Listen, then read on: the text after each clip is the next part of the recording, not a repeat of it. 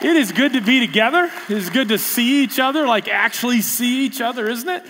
You know, I'm excited to be here in this room with you and with all of our campuses and also everybody that's online. And this is a new reality that God has been building. And so we're just excited to be together as a church in lots and lots of places. You know, thousands of years ago, when God came up with this idea of church, and the word church just simply means assembly. It means gathering. And God had an imagination that his people should gather together. And as they gathered together, his imagination wasn't that we would sing some songs and maybe get some information we didn't have. His imagination was that we would actually be able to encounter him and that we would be able to experience his goodness and greatness and his wisdom and his grace. And that's what this is. Whether you're at your kitchen table or in your living room or in one of our auditoriums, I believe right now that God's imagination for this space in this time is nothing other than encountering him. And my prayer this morning is that we will.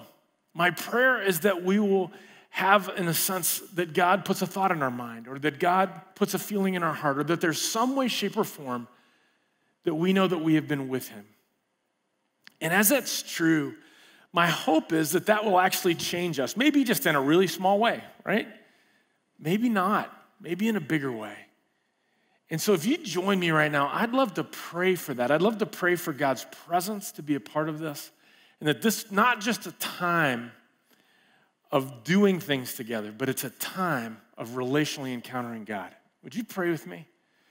Father, we're just so grateful for all that you do. We're faithful that you had an imagination for life with you in COVID before we were ever born. And Lord, I just thank you for your goodness, and I thank you that you're here, that you're around every dining room table, that you're in every living room, that you're in every auditorium, that your presence is here, that you love us, and you're here for no other reason but to hang with us and be with us. And we thank you for that. And we pray this in Jesus' name, amen. Well, we have been in a series around the life of the Apostle Peter. And there's lots of folks that we could talk about, right? But I got to tell you, Peter's one of my all-time faves. I don't know how you like him or not. I love Peter. I can relate to Peter. Peter is a person of high highs and low lows. Is this true? Peter's a person that like has some really big wins and then, man, it's just like all a downhill run, right? This is something I can understand. Peter is so relatable. He's someone who loves Jesus with all his heart, who gets lots wrong, but in the end, figures it out. And I love that about him. We're going to actually talk about a moment in Peter's life that's actually my favorite moment. It's the favorite moment that I have gotten a chance to read about for him. It's a moment that he never saw coming. It is a moment he couldn't have predicted and would have never had the imagination to realize it would change his life forever. It's a moment where Jesus invites him into more than he could imagine and allows him to experience a life that he probably never even dreamed of. If you have your Bibles, flip them open with me to Matthew chapter 14. If you're at home and you don't have it, go grab it. And because I'm going to just kind of read through the whole chapter with you. I'm actually going to tell it more than read it, but follow along with me. Chapter 14 begins with an event, actually a pretty sad event. Chapter 14 begins with the death of John the Baptist at the hand of King Herod. John, who was a wonderful man, he was one of the greatest men who ever lived, who was the forerunner for Jesus, was killed, was murdered because of his allegiance for God and his speaking about the kingdom of God. And we're told that when Jesus hears of John's death, he is overwhelmed by grief. He loves John. John's a close friend, and it burdened his heart. And when he heard about it, he desired to withdraw away from all of the crowds and just be alone with the Father and pray. And see, this was a moment in time where Jesus was never alone. If you're the mother of small children, you know exactly how that feels, right? You are never alone. In this moment in Jesus' life, there were thousands of people that literally followed him everywhere, every day, from the beginning of the day to the end of the day. Thousands and thousands of people followed him around. And he needed to withdraw from that. And so he told the disciples, get in a boat and we're going to sail all the way to the other side of the Sea of Galilee. And so they did. And the crowd saw them leaving, and they did something that I don't think people anticipated. They actually walked 18 miles all the way around to meet Jesus on the other side. Thousands and thousands of them. Now, when Jesus sees them streaming in, he has compassion on them. His heart goes out to them because they arrive as you would imagine they would arrive, right? Tired and hungry and worn out, but they want more of Jesus. They want to hear what he's going to say. They want to see what he's going to do. They are experiencing God in a way that they hadn't before, and they want more of that. And so he has compassion on them, and he sets aside his own priorities and what he wants to do. He forgets about being alone, and he gathers them unto himself. Right? He helps them organize. They get them all brought in, and they get everybody seated, thousands and thousands of them. There are 5,000 men and their wives and children, so probably at least 10,000 people that they get to come and they order around. And so Jesus takes some time, and he teaches them again about the kingdom of God. And then he asks, is anyone sick? Does anyone have a problem? Does anyone need God to show up in a powerful way? And everybody who raised their hand, he prayed for them, and they were healed. You can imagine how long that might have taken, right? I mean, I'm guessing this is an all-day thing, right? And in the end, he realizes what? They're hungry.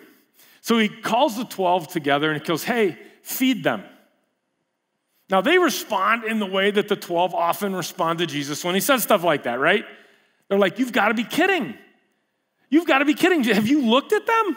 Do you see how many of these people there are? Jesus, we barely brought enough for us. Like, we have 5 loaves of bread and 2 fish, and the fish aren't even that big. And Jesus says, just bring it all to me. So they bring him the 5 loaves of 2 fish, and he breaks it up, right? And he blesses that. And then he says, just start handing it out. They're like, okay, whatever you say. So they're handing it out. And lo and behold, you know the story, right? It multiplies. And not only is it enough, it's more than enough. And everybody eats their fill in this huge crowd. And at the end, there are 12 full baskets of food left over that people were too full to eat. A whole basket for each of the 12. There's a lesson there, don't you think? That in God's kingdom, what we think is impossible might be possible. And that there's God, for God, scarcity can become abundance just with his presence. Now, Jesus realizes that the 12 didn't get this as well as he would have liked. And so he tried to think of how to help them. And so he asked them to get back in the boat without him and sail back all the way across the Sea of Galilee from where they started. And he said, I'm going to go up on the mountain tonight and pray. I'll meet up with you, right? And the general idea was you sail over, I'll walk around, we'll meet up. Well, I don't know what he prayed for on the mountain that night. Likely he prayed to the Father about his friend John and the death that came. And he might have prayed about some of the needs of the people that he ministered to that were still on his mind and his heart. He might have even prayed about his own coming death. But one thing I think is fairly likely that he did pray about was he probably prayed for a storm because one came out of nowhere. The disciples, who again were experienced fishermen, they knew boats, they knew the sea, and they're heading back on a very clear, beautiful night, and a storm comes up. And not a small storm, not a little squall, right? A huge storm, a violent storm, a fierce storm. And it hits them. And in fact, it hits their tiny boat with such a terrible fury that it's overwhelming. The waves are so big and the wind is so strong, they have to take the sail down. And they're rowing in any direction and they can't move. The boat will not move because the wind and the waves are there and it's swamping the boat. It is breaking the boat up and water is coming in and they are furiously rowing and bailing. for 9 hours. 9 hours. What is the hardest physical thing you have ever done for 9 hours? I don't know that I have one. I was trying to think of something here, and I'm like, I don't think I've done something really hard and physical like that for 9 hours. But the reality is, that's a long time, isn't it? Think about the shape that they're in. These guys are strong. They're working men. But 9 hours furiously rowing and bailing. You're exhausted, right? Your strength is gone. You are physically overwhelmed and you are tapped out. You also are scared to death. 9 hours is a long time to be scared. Can I get an amen? 30 seconds can be a long time to be scared, right? 9 hours is a long time to be scared. It's like things happen to us when we're scared that long, right? I'm guessing hope for them began to leak. And probably leaked a lot. To the point of where they were exhausted and terrified and felt hopeless. They looked at this storm and they said, it's so big and I feel so small. It's so powerful that I feel powerless. And that's where they were. About 3 a.m., Jesus decides to go get him. And so he walks down from wherever he was praying on the mountain.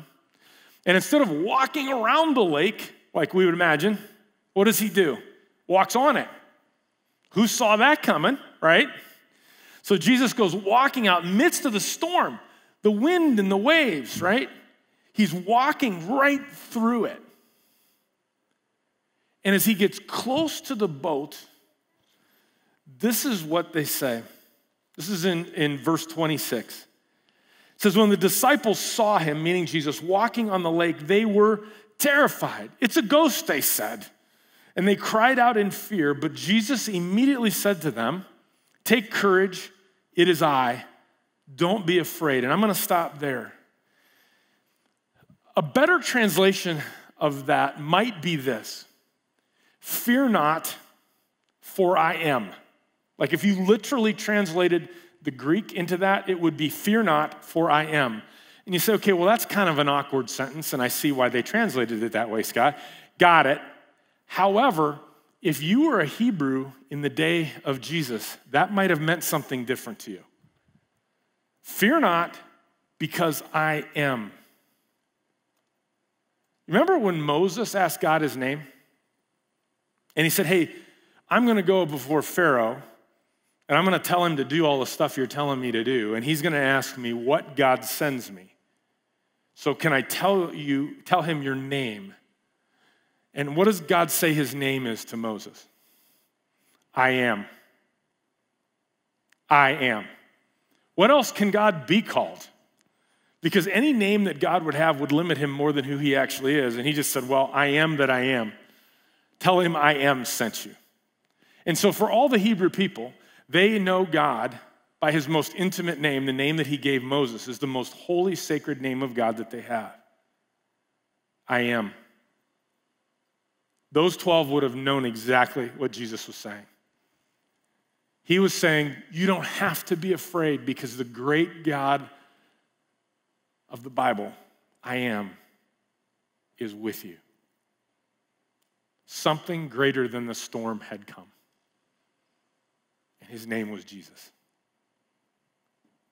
Well, that blows them away, right? And as he approaches the boat, the disciples respond the way you would imagine they would. They're amazed, right? They're like, wow.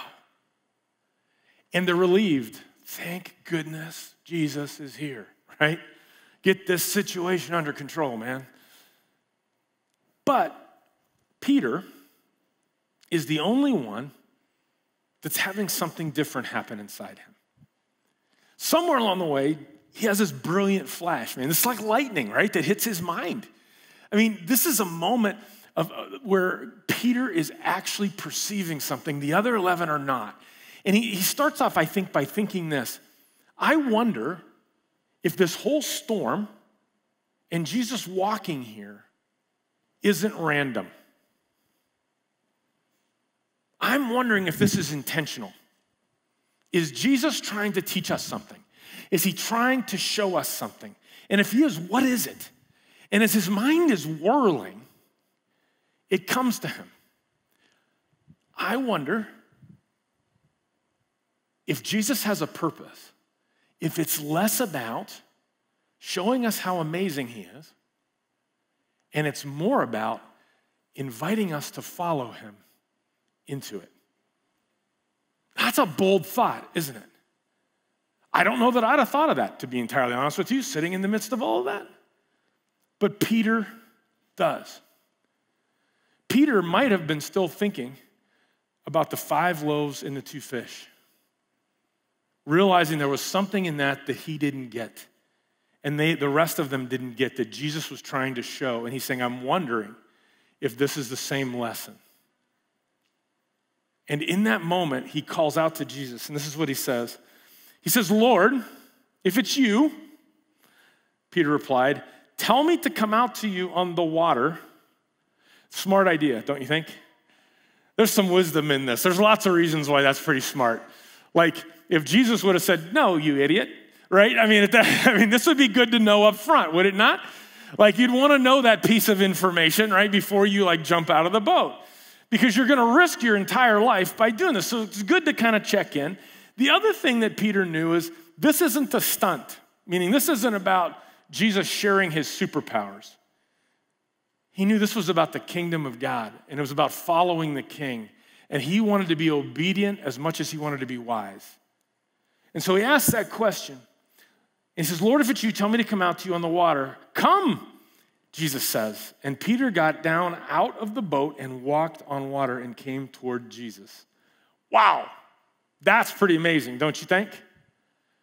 I mean, that is an incredible moment. I mean, how much faith do you think that took? How much courage do you think that took? This is one of the bravest things I think I've ever heard of. He actually has this moment of where he calls that out, and Jesus says, yes, you got it. Come on out. Well, now he's got to back the play, right? This was a really great idea, but now all of a sudden you got to actually get out of the boat.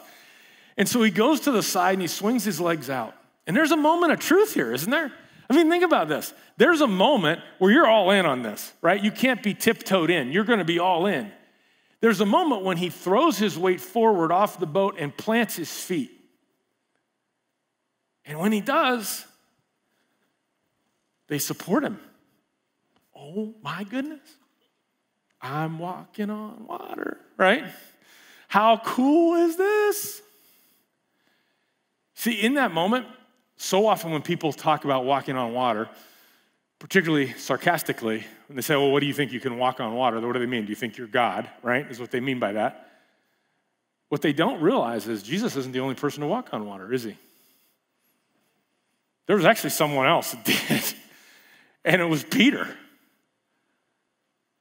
How amazing is that? I mean, it blows my mind that not only he would think of it, but that Jesus would want it, and in the midst of it, it would actually happen. Well, in verse 30, we're told that it didn't last too long. It says, Peter gets out there, right? And he's being Peter, right? And he says, when he saw the wind, he was afraid and beginning to sink. He cried out, Lord, save me. And immediately, I love that word inserted there, immediately, Jesus reached out his hand and caught him. He says, you have little faith, he said. Why'd you doubt? And then they climbed back into the boat, and the wind died down, and those who were in the boat, meaning the other 11, worshiped him, meaning Jesus, saying, truly, you are the Son of God. Amazing, isn't it? So Peter gets out there. He's walking on water, and at some point, he looks around, and he realizes, wow, there's still waves and wind, and all of a sudden, he takes his focus off of following Jesus and puts his focus on the storm. And in that moment, faith turns to fear. And as faith turns to fear, he starts to sink. I don't know how fast that was or not, but it was fast enough he was freaked, right? And I get the impression Jesus was pretty close and just kind of reaches over. I don't know how far down Peter got, but I imagine maybe he got nose deep in that, and Jesus kind of grabs him, picks him up, right? Puts him on top of the water, and they walk back to the boat. And Jesus looks at him and says, oh my gosh, you had it. You were there, man. You were doing it. You were this close. Why'd you doubt, man? You had it. Right? I don't sense tons of condemnation here from Jesus. He's excited about it. They both climb back into the boat. And when they climb into the boat, the storm stops immediately. Done. Think about that. And in that moment, the other 11 are looking at this. And they're like, oh my gosh, surely you are the Son of God. I mean, what an incredible adventure for Peter, right? Oh my goodness. Think about that. I mean, talk about a moment that redefines everything, right? Do you think Peter's life was the same again? Like, how do you go back to the way things were after you walk on water? Seriously, right? How do you go back to that? How do you go back to wherever you were, man? I couldn't imagine doing that. Every puddle I ever saw, I'd have tried it again, right? I would have seen, how we can do this, right? I'd have been like all over that. And I'm looking at that and I'm thinking to myself, if you're the other 11, you're saying, oh man, I wish I'd have thought of that, right? I mean, if that were me and I had walked on water, I would bore people to tears at every single party retelling this story forever, right? You'd tell me all about your job, and I'm like, yeah, that's nice. But you know what? I walked on water. It's true. My girls would roll their eyes. My wife would go get something in the kitchen, and I wouldn't stop because I would tell the story again and again and again because I walked on water. How amazing is that? How many of you have ever walked on water? Well, then let me tell you again. This is the story, right? It's amazing. It's life-changing. Here's the thing. Walking on water was a way that Jesus could invite Peter into something that he'd been trying to get the 12 into for a long time. He'd been trying to get them to understand a different way of thinking, a different way of seeing than what they ever had. There's a ton in this passage, and if we had another hour, I would love to unpack it for you, and I would love to just show all the things that are in this because it's really pretty remarkable.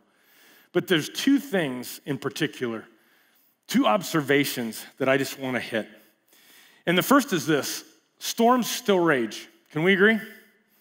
Storms still rage. This wasn't the last storm that ever hit anybody. Storms still rage. The storm in this passage represents an overwhelming obstacle, an opposition that has come against them that they didn't necessarily deserve or do something bad in order for it to happen, but it just came as part of a fallen world, but it came with such fury that they were powerless before it. I don't know about you, but over the past several months, this has felt like a nonstop storm for me. It has felt like storm after storm after storm. In times it's felt pretty overwhelming, and honestly, I have felt pretty powerless. And I don't do powerless well. Can I just say that? I just don't. And in those moments, I am left looking for hope. I am left looking for God. I am left looking for a solution. I am left looking for a future that is not this. And I'm guessing for some of us, we've had a storm of issues around our health that maybe have freaked us out. COVID for sure, but there's a lot of other folks that are going through other types of medical issues in our church too. A lot of us are having to reimagine our career because like 1 out of 5 of us over this period of time lost our job. That's a big number, isn't it? Others of us are having to rebuild our finances. And we had to do things we didn't plan on doing to try to figure out how to get through this. Or maybe, we had just started a business or we were involved in something and it's just not what we imagined at this point in time. Others of us are just trying to recover our way of life. There was a way of life that we had built that we liked. There was things we did together that were fun. There was a way that we supported our family and our kids that was there that's no longer there right now. And we're asking the question, how long can we continue to do it? There's a lot of loss right now. There's fear right now too, isn't there? There's fear about these things. There's just fear. Sometimes there's so much fear that we just learn to live with fear. Did you ever do that? that the fear just doesn't go away and you wake up with it again tomorrow and the next day and the next day. Storms. Storms still rage. But I think one of the great hopes that this passage offers us is that no matter how big or how fierce the storms are, no matter how high the waves may be or how fast the winds may come, we can know that something greater than what we face has entered the world. And the presence of Jesus remains. We are not alone. We can have hope right in the midst. See, being a God follower doesn't mean that we don't have storms. We live in a fallen world where people mess up, where nature doesn't do what it's supposed to do, where there's spiritual entities that are adversaries to God. It's all a mess. But God meets us right in the midst of the storm. And he shows us what we could never see apart from the storm, that he is greater than anything we face. The Bible puts it this way: he who is in us, meaning the Holy Spirit, the presence of God, is greater than he who is in the world, meaning the enemy and everything that the enemy can throw. That is the hope of every Christian. And it's the hope that we can have in the midst of all of the craziness that we face. You're not in this by yourself. You're not alone. You've not been abandoned. God knows you. He knows your name. He sees your life. And he's not far from you. But he's actually close. We can so be like Peter, can't we? That the wind and the waves can be all that we see. It's so easy. But in this moment, it's a great moment to remember that God is here too, in the midst, and greater than anything we know. Well, the second thing that I think this passage shares with us is that Jesus still invites us into the unthinkable in order to redefine the impossible. Let me say that again. I think that Jesus still is in the business of inviting us into the unthinkable in order to redefine impossible. You know, if you were out in that storm that night and you were in the boat with the 12 and bailing as furiously as you can and manning an oar and doing everything you could, and Jesus is calling you into the wind and the waves, I think we can say a hearty amen that that is unthinkable. It's unthinkable to leave a boat and go into water right in the midst of storm. I've never been in a storm that big on a boat. I've been in small storms, and I'll tell you, to me, it was unthinkable to get out of that boat even in a small storm. In the midst of the raging tyrant that is there, to get out of the boat is unthinkable. But here's the thing. The gift that Jesus offers doesn't exist in the boat. It exists in the wind and the waves. He's not in the boat. He's out there. And if we're willing to do the unthinkable, he will redefine impossible for us. Because it's unthinkable to get out of a boat, but it's also impossible to walk on water. But Peter learned that both aren't true. Last week, we talked about Jesus in the transfiguration of where he physically changed into his divine form so that Peter, James, and John could see who he is and is the fully divine, fully human, one and only Son of God. And out of Jesus' humanity and divinity, Jesus does unique things. Jesus does things that no other person does. Can we get an amen? Transfiguration. Nobody else transfigures, by the way, right? Crucifixion, he's the only person that can pay for the sins of mankind. Resurrection, who else can bring eternal life but Jesus? You and I can't. And the ascension into heaven, nobody else has a crown on their head and is the King of Kings and Lord of Lords. That is Jesus and Jesus alone. No one but Jesus. And Jesus never asks anyone to do that, does he? When we look at everything that Jesus asks in the New Testament, we see he never asks the 12 to do any of those things. That's something he's going to do for them and for us.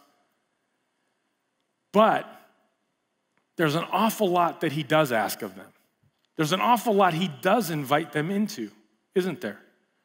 He invites them into the life that he's living. You see, it's true that Jesus is the one and only Son of God, fully divine, fully human. But he also has chosen to do life and ministry not through his own strength, as a choice, right? He could have. As a choice, he chooses to work through the presence of the Holy Spirit, which he fully intends to give to the 12, to show them the life of the kingdom that they can live. And that's what's happening here. You see, this is a moment where the gospel is important. The message that Jesus shared with everybody was repent, for the kingdom of God is at hand, meaning the kingdom has come into the world. Pay attention, change your mind, turn around, get a hold of what this is, because it's the most important thing that there is. And you can live out of that kingdom a different life. The gospel, in a very real way, is a new way to live. It's a new way to be human. It's a new way to do society, and it redefines what's impossible, doesn't it? You see, when we live out of God's presence in our life, it's not about getting superpowers so we can go do whatever we want. In fact, God doesn't do that. The kingdom of God is about God's will being done on earth as it is in heaven. That's what Jesus says. And that's what God empowers. In any circumstance you're in any situation in which you find yourself, if you can figure out what God's will is on earth as it is in heaven, he'll back that play. That's what he'll get behind. And we're told that there's lots of parts of his presence that he'll give us, right? I mean, he gives us his genius, right? His wisdom. We're told in the book of James, we can ask God anything and he'll tell us. That's a pretty good deal. I don't know if you've thought about that or not, right? But that covers a lot of ground. I was in 4 circumstances this week where I was trying to referee conflict between 2 people. Can we all agree that in Illinois right now we have more conflict than corn, right? Can we agree on that, right? We are in conflict, man, and there's conflict all over the place. And there was 4 different situations which I found myself just this week of where really good, godly people who love Jesus and love each other and are amazing were in conflict with each other and couldn't find their way out of it. And my job was to try to figure out how to get them to actually see each other for who they are, get past the circumstances they're in, and be able to find not just agreement, but goodness on the other side of that. And I'll be honest with you, as I listened to these people talk, I had no idea how to do that. Like, I'm not kidding, 0. I'm looking at this, and from a worldly standpoint, I'm looking at the level of conflict and disagreement, and I'm like, I don't think it's possible. I don't think they want it.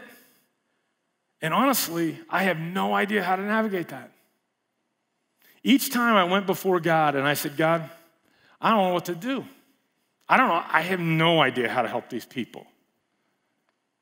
And I prayed, and within 5 minutes each time, a radically different solution came to mind than anything I had ever thought of up to that point in time. And as I presented that to each of these people, I saw the peace of God take root. That's the genius of God. That's how the genius of God works, right? I don't have to be the smartest guy in the world. I just need to know God. Amen? God also gives us his goodness, right? His love and his hope and, right, all of the things that he pours into us. How many people have ever experienced the heart of God, right? Anybody, have you ever felt like the heart of God? If you haven't, it is unbelievable. Like, I often, in times of our worship, I feel the very love and heart of God. And I feel it for me, and I'll feel tears come up in my very German eyes, which just doesn't happen, right? Particularly often for me. And I feel this sense of God's presence, and I'm moved by that. And I find that I could even be in a relatively faithless place of where I'm having massive doubts and fears. And in just a few minutes later of experiencing the goodness of God, I'm in a very, very different spot. And I'm able to live out of that. God also gives us his greatness, doesn't he? That's what he did with Peter right here. The power of God was on Peter and let him do something that was impossible to do. But the grace of God is also given. I actually love the fact that Peter failed. I think that's awesome, and I'll tell you why. we get a chance to see what Jesus does. And we see grace in action, don't we? He says, save me, I've blown it, I messed up. Jesus doesn't say, well, should have thought of that before you got out of the boat, right? No, he goes over and he grabs him, he saves him. He's like, you knucklehead, you were that close, right? And we see the heart of Jesus in that, which tells me I don't have to get it right all the time. It tells me I don't have to be perfect. It tells me I don't have to have my life all cleaned up and ready to go in order for God to love me or to want to work with me or to give me another chance. Thank God for that, right? But that's what it looks like to live out of the presence of God. We get to live through his genius, his goodness, his greatness, and his grace. Through the presence of the Holy Spirit in you and in me. That's pretty amazing, isn't it? And see, that was Peter's flash of insight. He knew that's what he failed to understand with the loaves and the fish. And he got it in the storm, and it changed his life forever. You know, so often when people read this passage, they imagine that the storm is the greatest threat that the disciples face. And it's understandable why you would think that, right? I would offer that the boat might actually be the greatest threat that the disciples faced because it represented a point other than Jesus that they could derive the illusion of comfort and safety from. If Jesus doesn't come along, what happens to the boat? Is this a hard equation? Can we agree on this? It sinks. This is how boats sink. Boats take on water, boats break. Crews get exhausted and they can no longer row, and boats sink. That's what it is like, and that's what was going to happen. Any safety that they imagined they got from the boat was temporary at best and an illusion at worst. Any comfort they got from the boat pales in comparison to the comfort they would get from Jesus. The safest place for the 12 is where? In the wind and the waves with Jesus, because he's the one that can keep them safe and strong, not the boat. You know, in the midst of all that life is throwing at us right now, and it's throwing a lot, I mean, what is it for you right now? If you were to define the storm in your life at this minute, what might it be? Is it COVID? Is it the social climate that we find ourselves in? Is it financial? Is it family? Is it arguing? Is it resources? Health concerns? What is the storm that you face? Think about it right now. What is that? And whatever it is, and as powerless or small as you may feel, this passage speaks to a hope that is not diminished by the size of the challenge, a hope that is not vanquished by the ferocity of what we face, a hope that something greater has come into the world and his name is Jesus, and everything has changed. That is your hope. The presence of God is with you, and Jesus is inviting you into his life. He's inviting you into the unthinkable in order to redefine impossible for you. He's inviting you out of the boat. He is inviting you into the wind and the waves, into the rough and the tumble of life with him, to do the unthinkable, which is to live by faith in order to redefine impossible. See, there's a life that he wants to give us. His life. And we can't know it from the boat. You're never going to know the life of Jesus from the boat. You're never going to know the life where God thrives in you, pulsates through you, changes you, and changes the world around you from the boat. You're not going to know it until you do the unthinkable, which is to actually do what Jesus says and to go with him. But once we are willing to do the unthinkable, he'll redefine impossible. And things we thought are absolutely off the table won't feel that way anymore because God is living with us, around us, in us, and through us. Let me ask you a question. what is the boat for you right now? What is that? Right? We all have a boat. Can we say that? There's something in all of our life, and I don't mean this isn't a shame thing, right? There's something in all of our life that keeps us from saying a blanket yes to Jesus. That keeps us from saying, whatever you say, done it, right? Here's a good Bible study for you. Go through the 4 Gospels and just write down everything Jesus ever asked of somebody. How long do you think it will take you to get to unthinkable? Not real long. But in the unthinkable, which parts of that do you say, man, I don't know that I can do that? I don't know that I can say yes in terms of my marriage. I don't know that I want to be that person in my family. I don't know that I can say yes financially to God because I know the generosity part of that he's going to demand, and I don't know that I have it to do it. I don't know that I really want to risk my job or risk my friendships or risk hardship for Jesus. I'd rather have comfort or safety apart from him. That's maybe the boat. Sometimes fear of failure, right, can be the boat for us. We're so scared we're going to get it wrong or fail, we don't try. Other times we're afraid to be embarrassed in front of others. Other times we actually wonder if Jesus is actually going to be there for us. For us, Jesus is a church thing. Jesus is real for us on Sunday. But we really wonder, is he going to show up on Wednesday? Because I actually really need him on Wednesday.